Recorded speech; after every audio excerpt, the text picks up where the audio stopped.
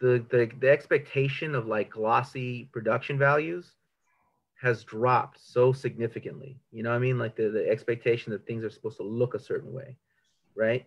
So then the emphasis has been placed way more on like the content, like what is being said, like what are these people actually talking about? Is this interesting? Does this make sense? Is this important? That's a much more, much greater emphasis these days, you know, and in Hmm. this moment. So that part I think is really cool. All right, so we are joined in this next hour by you know, legendary organizer, educator, um, just an incredible, you know, incredible human being here in the city of Los Angeles and beyond. Ron Gochez. So Ron, let's get right into this. I want to, you know, I want to, you know, you're so well known. You're such a fixture in you know, in marches and in rallies and just, you know, and in organizing spaces. You know, long before anyone steps foot on a stage or grabs a microphone. You know, you know, you're one of the people that really drives a lot of organizing activism in the city. But you weren't born that way, right? I mean, you had to get involved and see that there was something wrong with the world to really and then decide to do something. So tell us that story. How did you get involved in politics? All right. I think maybe I was born into it, man. Maybe I Maybe was you were. born Maybe you into were. it. um, so I always go back to even before I was born. My mom actually uh, became pregnant with me here in Los Angeles, but she went back to El Salvador, where she's from, when she was still pregnant, and she didn't have papers. She went back to pick up my great grandmother, who obviously also didn't have papers. So then both of them were coming back here, you know, without papers, and my mom was pregnant. So if they would have gotten caught, you know, they would have been sent back to El Salvador. I would have been born there. I was born in 81. The revolution in El Salvador started in 1980. So that would have been a very different reality for me growing up. Um, so that's like in the context that I'm born, you know, in the middle or in the beginning stages of the revolution in El Salvador. As I grew up here in LA, growing up, you know, wasn't like starving, but obviously we weren't rich. You know, my parents are working class people. My mom's was a housekeeper. My dad worked with furniture all of his life.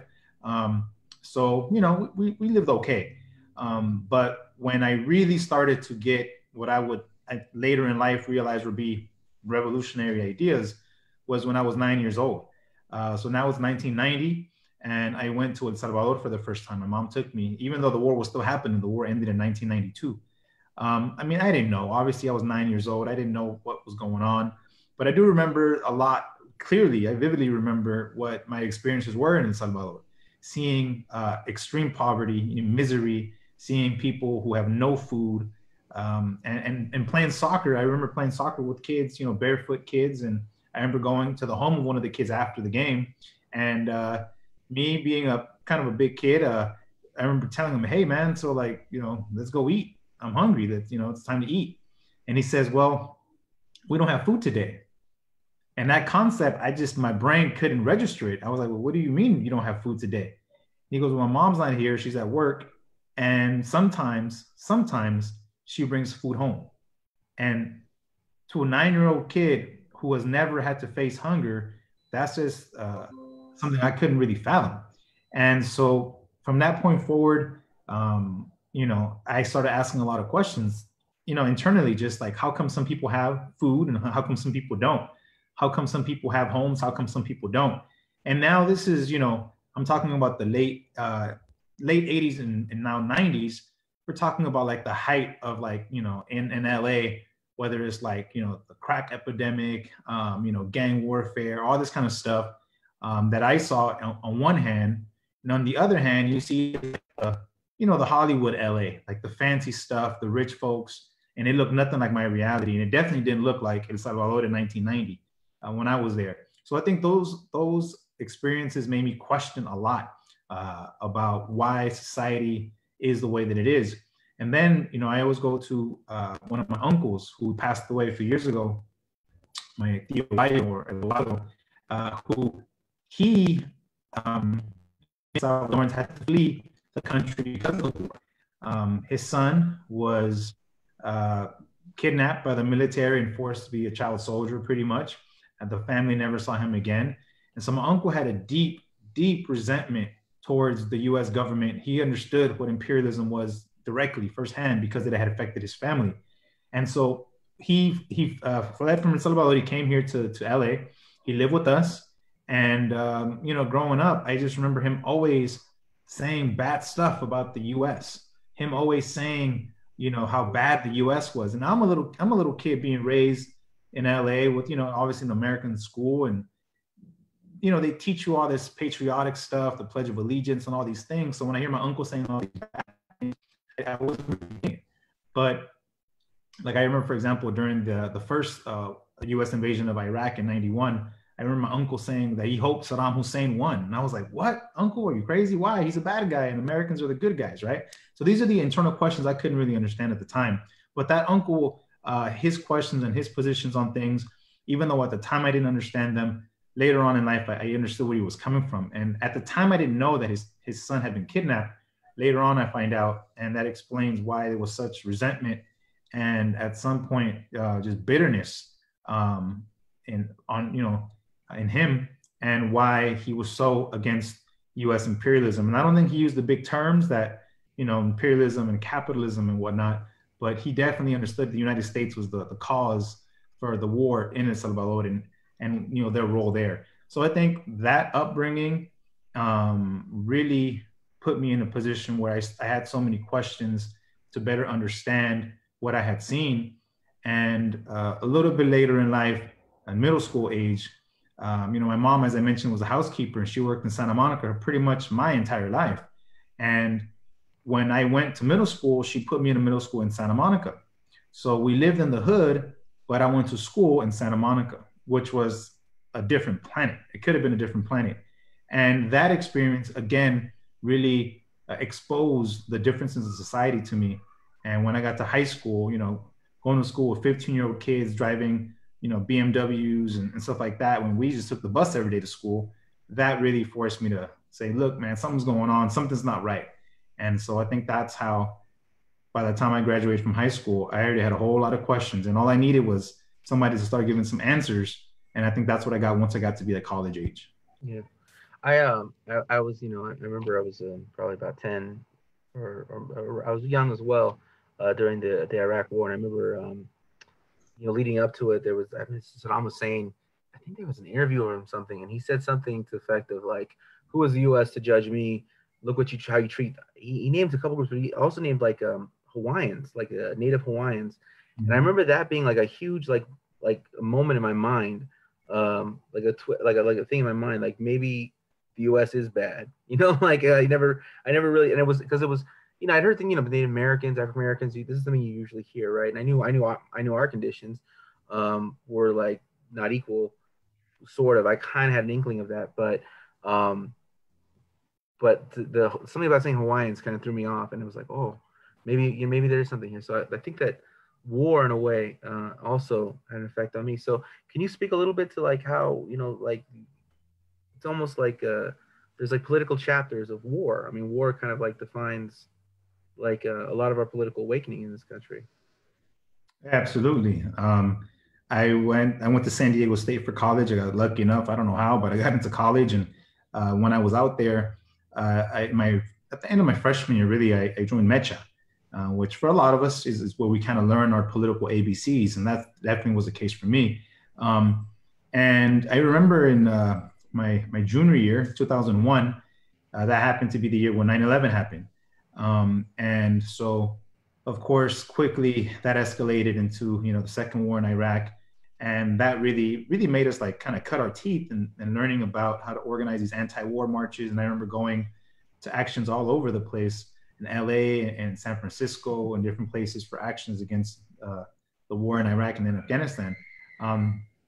So these wars do play a huge role in, well, first of all, I mean, it depends on how far back we go, but if you go back to the Mexican-American War, where defines why today, Mexicanos are called illegals on their own land, but war is always something constant. And as a U.S. history teacher, I always tell kids, look, like about every decade or so, there's another war. And if there's no bad guy, the U.S. will make one up. But the point is, you have to have a war because, of course, that drives the economy and, the nationalism, the patriotism, the white nationalism that really gave birth to this country. So yeah, war is an extremely important, fundamental part of the understanding of the reality of this nation from its conception until today. So it's important that you bring up the point of war. Yeah. And I mean, I think we see that, oftentimes, war is an economic driver, but at times war, not full scale war, but just like the threat of war, bombing war, it is used to galvanize a public away from something else, right? So, for instance, Bill Clinton, in the midst of his scandals, he bombs Somalia, he escalates a war to dismember Yugoslavia. More recently, Donald Trump, for no reason, decided to take warships to Venezuela just to do something. So, what I'm interested in is not that these people do that. What does that say about the general U.S. public, and when we need to be out there teaching people that they approve of such things? Yeah, I mean, I think that's one of the major differences around the world is that this country as a nation state, whereas in most places people are against the repressive state, the United States was born where the majority of its population was supporters and participants in the repression of the majority of people at the time, of course, which were the natives and then Africans. So this country was born addicted to war, as the title of the book says. And we've seen that it continues to be that way until today. So, war, depending on how you or what you base your definition of it, we always say, we remind people that, when we go to these big anti-war marches, whether it's against the wars in Afghanistan, Iraq, et cetera, Syria, or so many others, yeah, of course, we call for the end of those wars because we are anti-imperialist and we believe that those wars are unjust and immoral. But we also say that if those wars ended today, the war on us continues every day. The war on working class people in this country continues every single day. So sometimes, we often have disagreements with the white left because they say stop the wars, and that's fine. But we say that if you stop the wars abroad, but everything else stayed exactly the same here at home, then the war hasn't stopped, because capitalism is war, because poverty is a crime. Poverty is genocide to our people.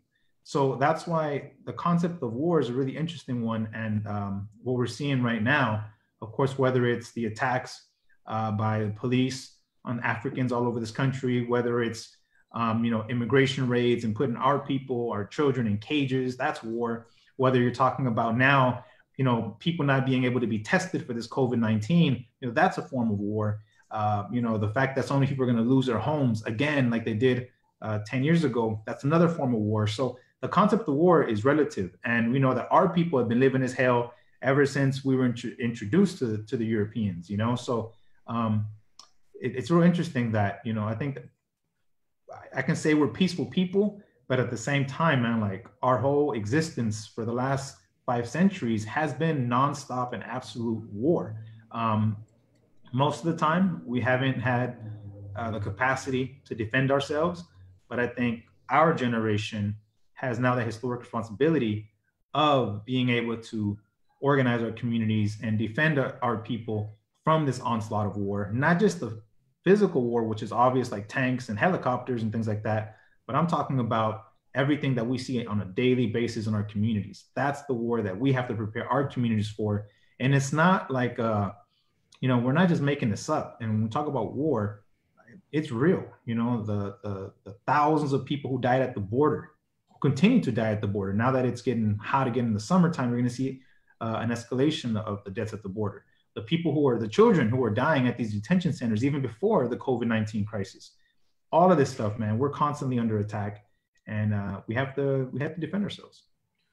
So in the recent years, there's been a gaining of popularity of a phrase, settler colonialism.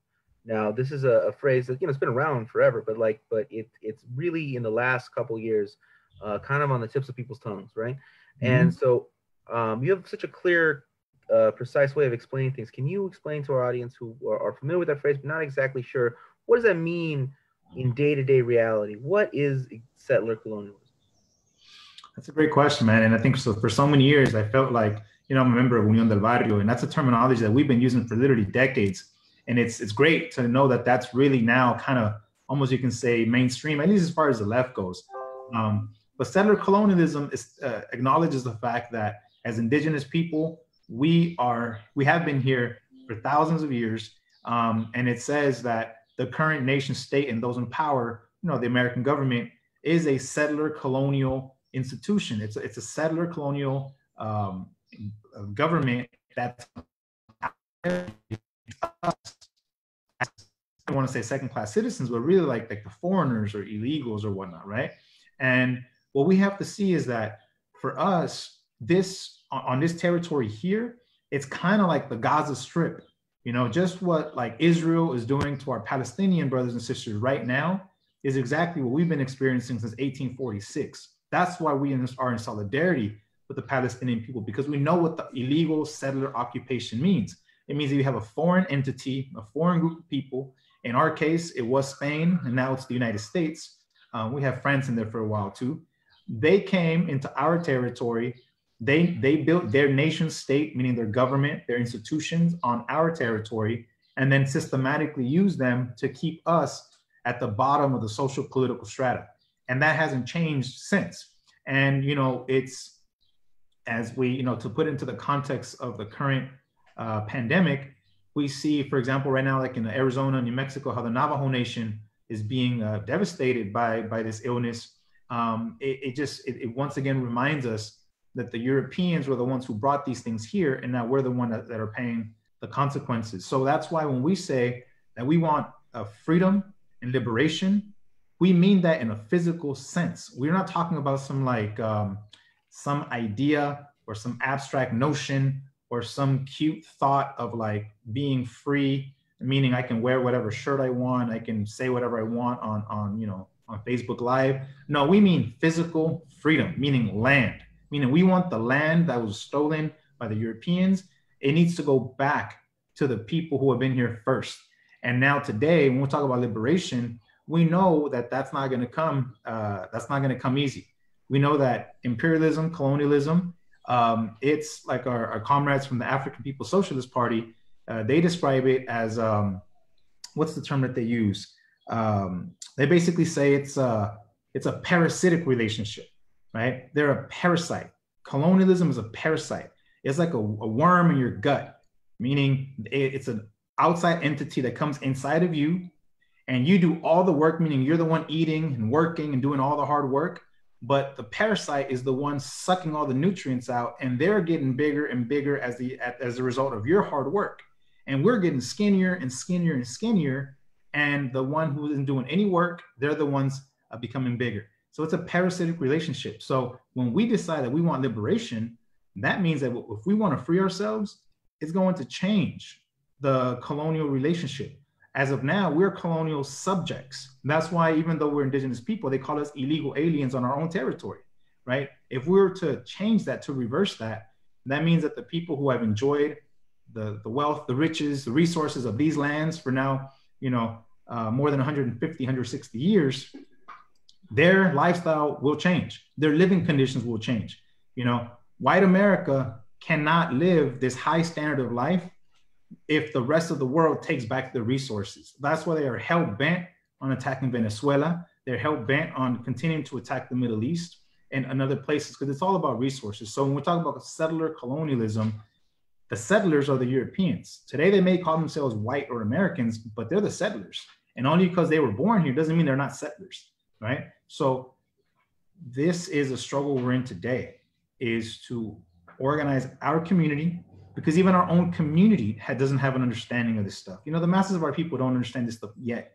But I think that the masses of our people still have a little bit of that, whether it's nationalism or whether it's a little bit of that, being proud of our culture and knowing that the gringo took our land kind of thing, right? They know that, our people know that. Our job is to educate them and to organize them so that we can improve the living conditions of our people, man. Because right now, even before this whole COVID-19 thing, we've been under attack, and our people, even though we're like the hardest working people in this country, we're some of the poorest people in this country. So something has to change. Yes. You mentioned Venezuela in this, and you've been a long time supporter, a very long time vocal, very seen supporter of the Bolivarian revolution. For again, a lot of people watching this comes from a wide cross section society. Can you tell us a little bit about the Bolivarian Revolution and what that represents? Yeah, absolutely. I was lucky enough to go down to Venezuela twice in 2005, and I was able to see with my own eyes what the revolution looked like at a young stage. Chavez came into power in '99. I was there in 2005, so everything was still pretty fresh, pretty new, and I was able to see with my own eyes what a society that was going through a transformation looked like, and it was amazing. It was amazing to see, Afro Venezolanos, indigenous Venezolanos, people who have for centuries been completely ignored, now all of a sudden take a leading role in the struggle for the change of their country. And the Bolivarian Revolution showed me as a teacher. I was a brand new teacher at the time. I went into classrooms that had literally 80-year-old women learning how to read next to a 10-year-old little kid in the same classroom.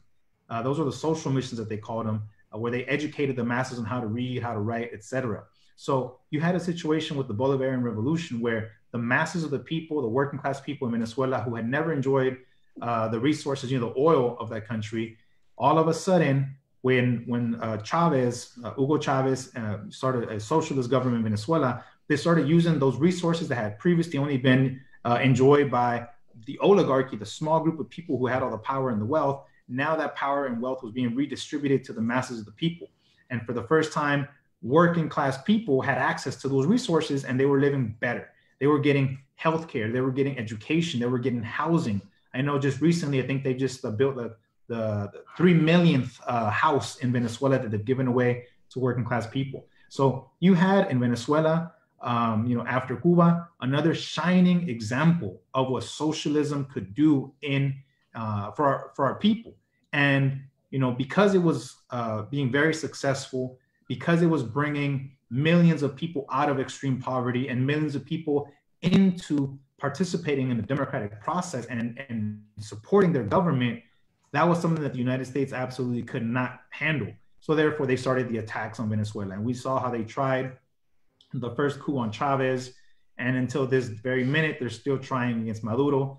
And now, of course, the United States is in a completely ridiculous position where they have to try to do anything and everything to try to get into Venezuela. Now they're saying that President Maduro is a narco.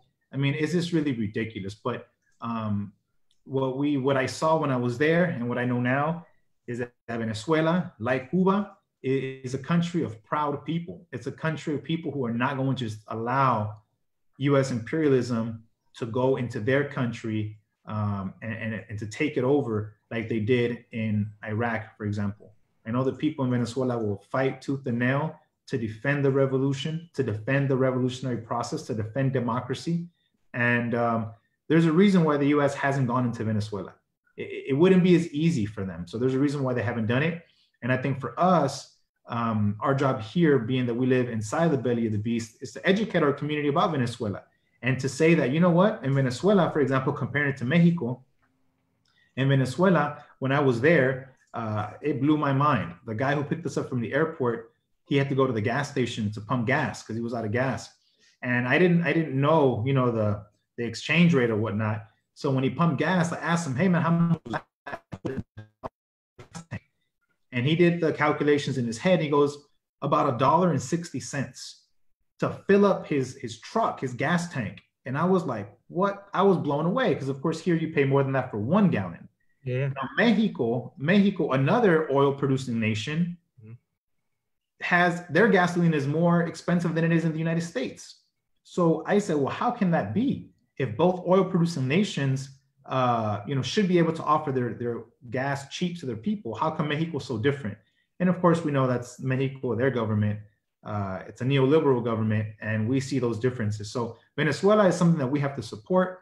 They have the support of the world. Yes, there's some countries like Spain and others that support this clown Guaido, but we know that the majority of the world understands that the president is Nicolás Maduro, and that they're going to support Venezuela. Yeah. Again, so this is being viewed by, or potentially viewed by, a wide cross section of the population. So, could you tell us a little bit into give us a little insight into the tragic comedy of Juan Guaido? Yeah. So when the U.S. cannot defeat Venezuela at the ballot box, I think the revolution has won something like 19 elections, both presidential and like congressional and that kind of stuff. And I think the one time that they lost an election was when I think Chavez is trying to get more constitutional power. And the people voted no, and Chavez accepted the defeat and said, okay, we won't do it. But so Guaido comes after Nicolas Maduro easily wins re-election. The US tries to say that they invalidated it. However, we should recall that US President Jimmy Carter, he himself was an observer in Venezuelan elections, and he said that Venezuela had the best elections in the world. He himself said that, okay? But he's not the president anymore. The current administration, like the previous, like Obama was just as anti, the Bolivarian Revolution as Trump is now.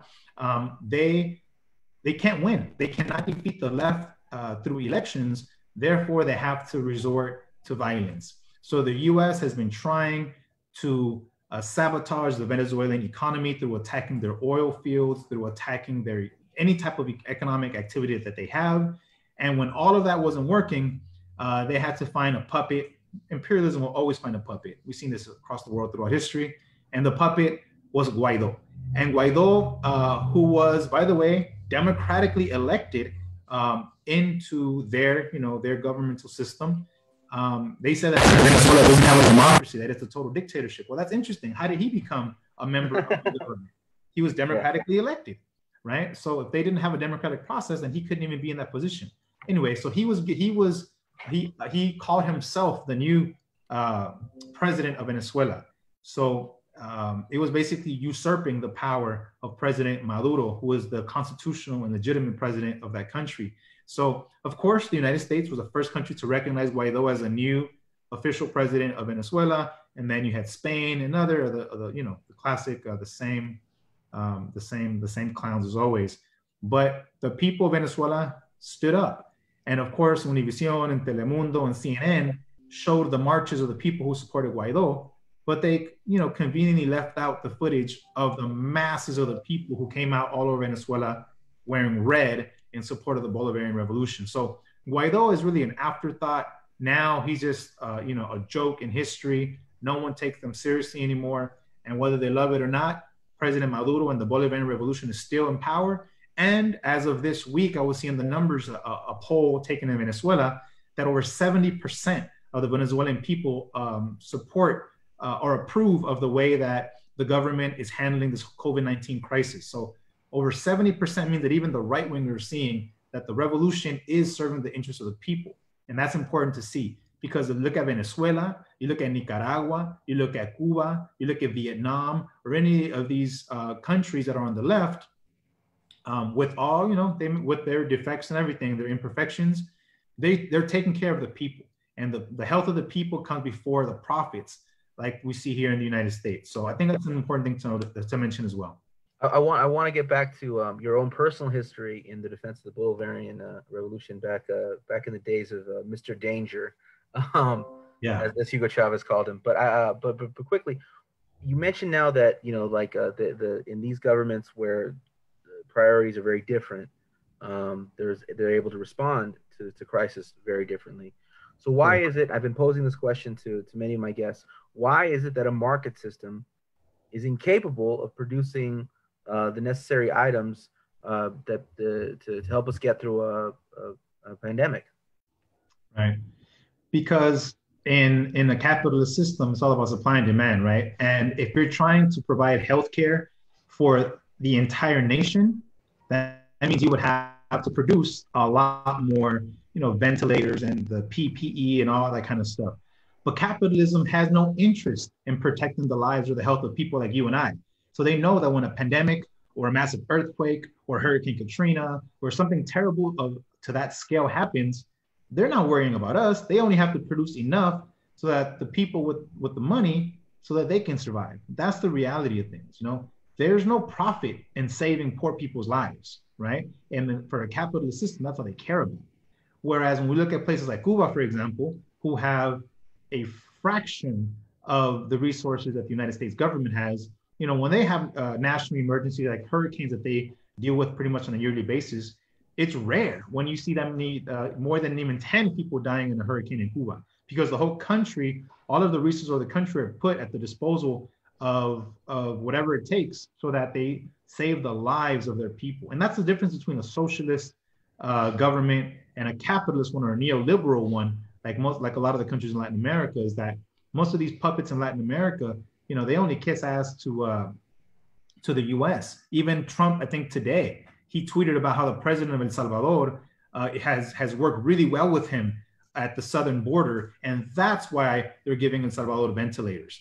How many ventilators are they sending to Venezuela, for example? Right? None, because you have to basically kiss the boots of the empire in order to get treated with any kind of, to get anything from them, I guess. Yeah. So with Venezuela, it's important that we see that they've been able to do what they can under the different embargoes that the U.S. has on them, the different military threats they have on them. And of course, they're also being sabotaged by their neighbors in Colombia, who are completely bankrolled by the United States, and they've been for generations now.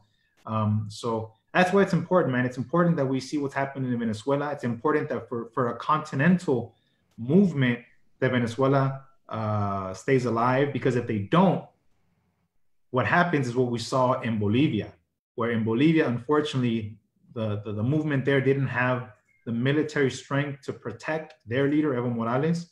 So you saw a coup that led to now a government that now doesn't serve the interests of the people, but it serves, once again, the interests of the rich. So we cannot allow that to happen in Venezuela.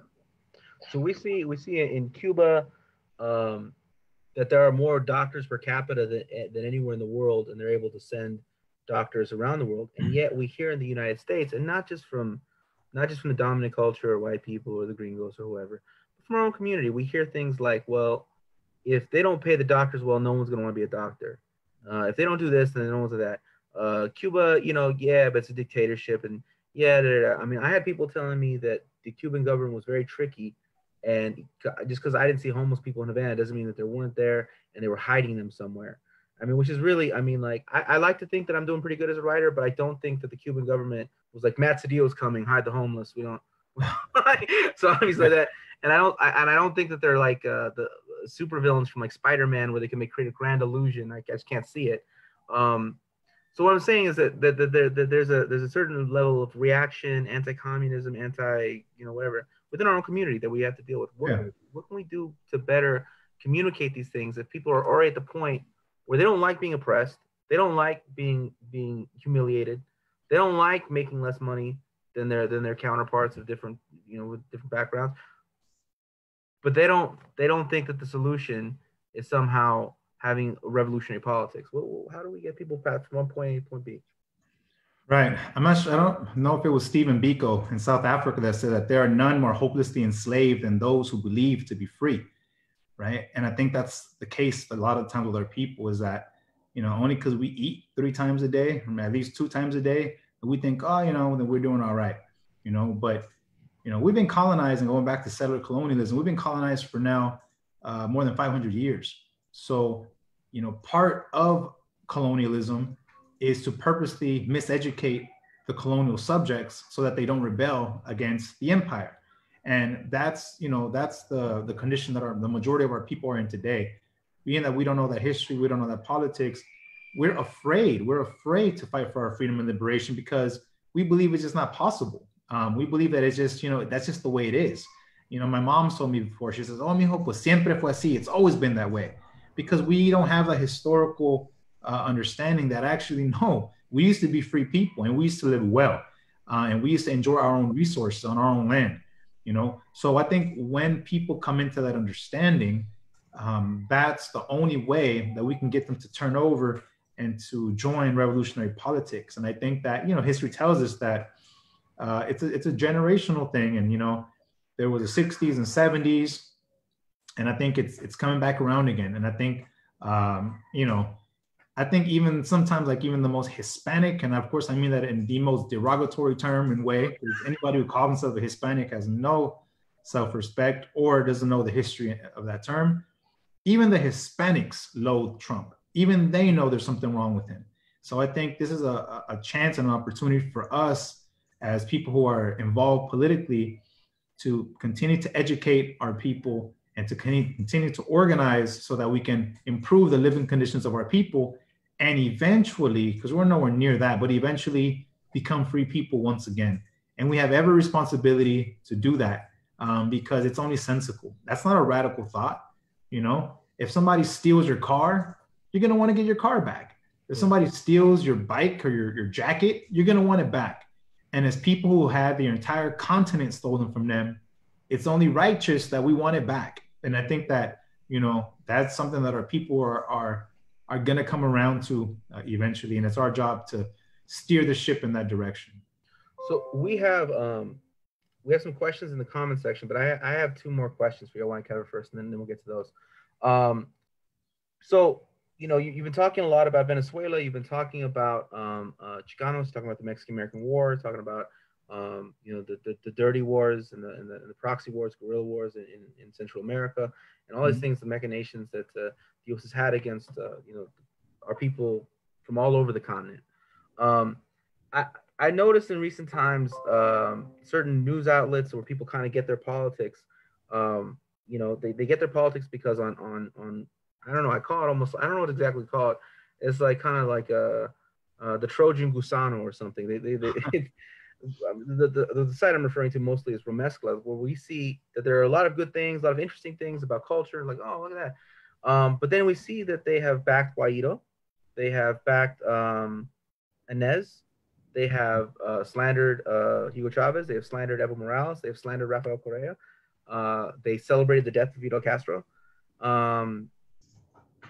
But in addition to all these things, in addition to all these horrible right-wing Miami politics, President Romescla, they were also part of a really big push during the Mecha name change to highlight individuals who are calling for that. So it seems to me that they are opposed to national liberation, whether it be in Venezuela, whether it be in Cuba, whether it be in Bolivia, or whether it be in the United States Southwest with the plight of the Chicano people. Do you agree with this? I'm editorializing at this point, but I really hate them, very passionately. So do you agree? Yeah, I mean, look, in any movement, in any society, you're gonna have the left, you're gonna have the right, and you're gonna have the liberals.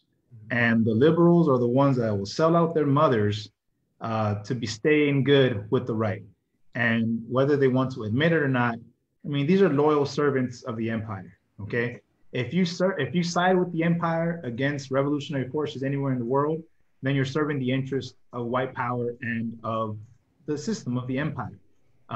Now, if they have disagreements with governments on the left, that's fine. If they have disagreements with the movement, that's fine. You can articulate that, that's fine. But you don't go against them, okay? You don't side with the oppressor at any juncture. You don't do that.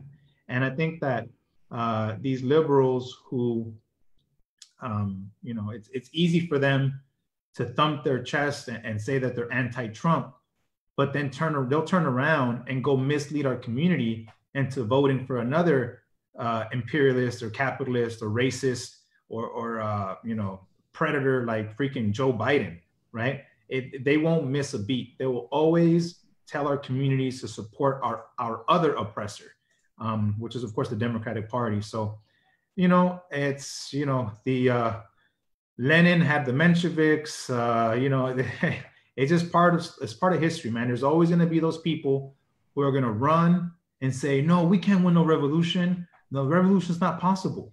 Well, that's what we got to tell them. You know what, man? Stay out of the way and either put in the work or shut the fuck up. Get out the way. Because people who are serious about revolution and about the struggle are going to do whatever we can. You know, for every time there was a Malcolm X, they came up with a Jesse Jackson. Okay, and there's a whole lot of Jesse Jackson types in our community that are, you know, they're quick to badmouth people like you and I. They're quick to badmouth Fidel Castro and Hugo Chavez, but they don't say anything about the other people who really are oppressing us. Like, you know, were they just as anti Barack Obama? Are they going to be just as anti Joe Biden?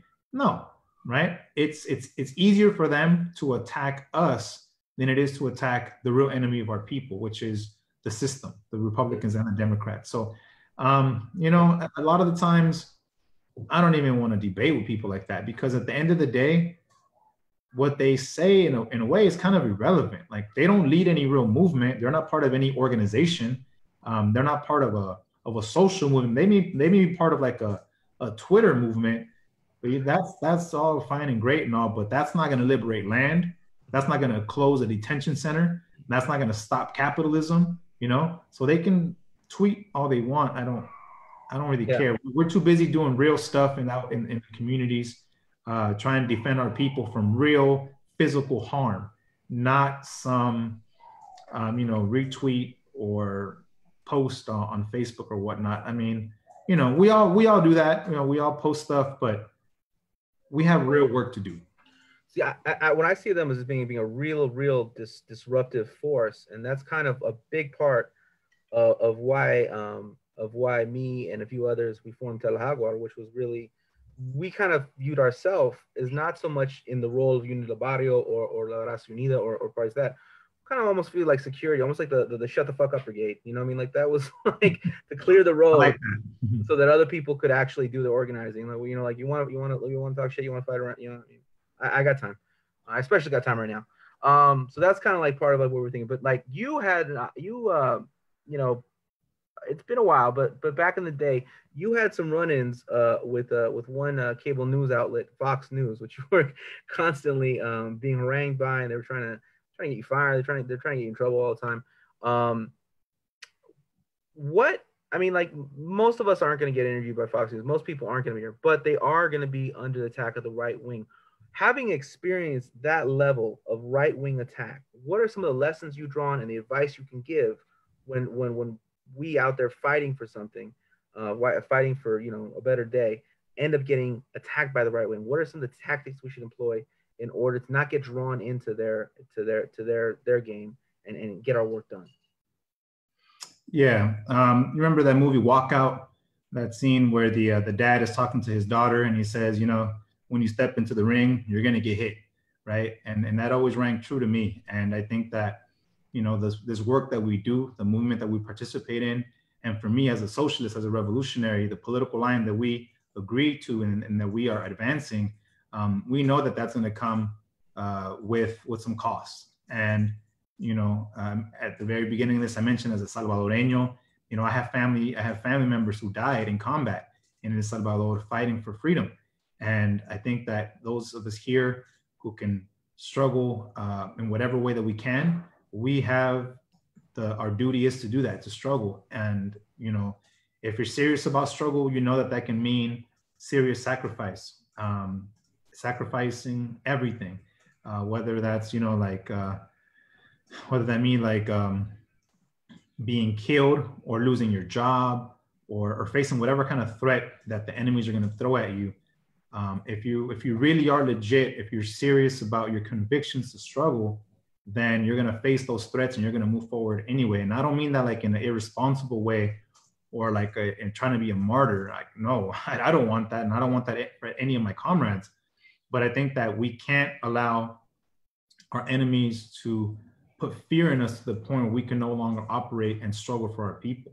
So when Fox News was after me hard years ago or other stations, it's something that I had to basically say, look, man, I knew what I was getting into. I know the right wing is powerful. They have a huge media outlet that's going to serve their interests, but we have to move forward. And I think that the lesson learned for me is that if you're going to get involved in political activity and you're going to speak truth to power, you better be part of a serious organization who's going to back you up no matter what. Because if I was on my own, that would have been real rough, man. But as part of an organization, I knew I had people who would back me up. And that's what allowed me to push forward. And, like when I got interviewed again with Fox News, they try to scare me. They try to make me say that I wasn't a socialist. They try to say that, did you really mean what you said? And I was like, yeah, I'm a socialist. I believe in revolution, and this is what we're going to do. And I think that that's the attitude that we have to have. Now, we have to be intelligent about it. Do I say that while I'm working on the clock? No, that's my job. That's something different. Yeah, right. But the work that we do when we're not getting paid, when we're off the clock, that's when we have to speak truth to our people and speak truth to power. And I think to do that, and I won't do that until the day that I die. Yeah.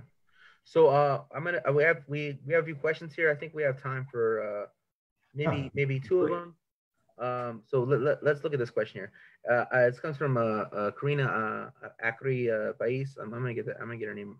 I really should have her name right already, but I'm gonna get that right eventually. Another member of Telejaguar.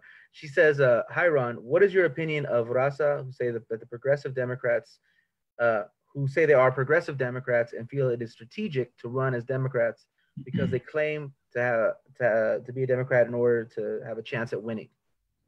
Yeah. I appreciate the sentiment, and I think that there's a lot of really well-intentioned people. I think some of the most dedicated movement people I've ever seen are some of the Bernie Sanders. They travel the country, they put in their own resources, they really believe in that cause. And I think that's noble to do that because they're disciplined and they're dedicated to what they believe. I don't agree with their politics because of the fact that having, I think, a little bit better of understanding systematically of what the Democratic Party represents in history and at the current stage in time, Malcolm X taught us that lesson more than 50 years ago. Corky Gonzalez taught us that lesson more than 50 years ago. And they told us that the answer is not the Democratic Party. And if people think that by being part of the Democrats is the only way that you can win, what I would tell them is that that means that you believe in their system and that that's the only way to play the game. I'm saying that's not our game to play, and that system was never intended for people like us to even participate in. Now they allow us to participate in this game, but knowing damn well that whether party A or party B wins, it doesn't matter because the rich stay in power and the people at the bottom are going to stay at the bottom. And that's not something that we should be interested in. And I think that I sincerely hope that all of those people who were supporting the Bernie Sanders campaign, I do believe that they're well-intentioned and they have good hearts.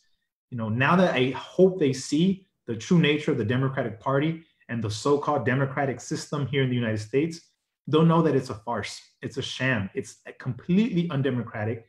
It has to do with who can buy elections, who can fundraise, the most for these elections. I hope those people join the real left, or, I don't sound mean, but join the real revolution. Bernie Sanders talked about revolution, but that wasn't a revolution. That was a progressive, push to reform the Democratic Party. But you can't reform something that's completely corrupt, completely just putrid and disgusting. And there's nothing worth saving in that party. And when people say, oh, we got to take America back, we got to take the Democratic Party back, I would love to know when that was ours. I would love to know when that served our interest.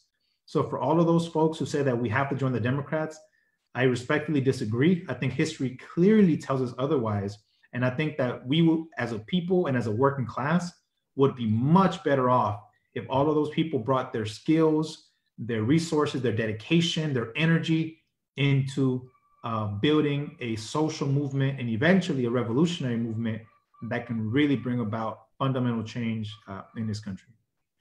It's a two-part question. So the next part says I think you may have answered this already. I mean, if you feel satisfied with what you said, they're out there recruiting Raza to vote for Democrats for them, and they claim they will bring material changes that people want to see in their lives. Isn't this an example of siding with the oppressor?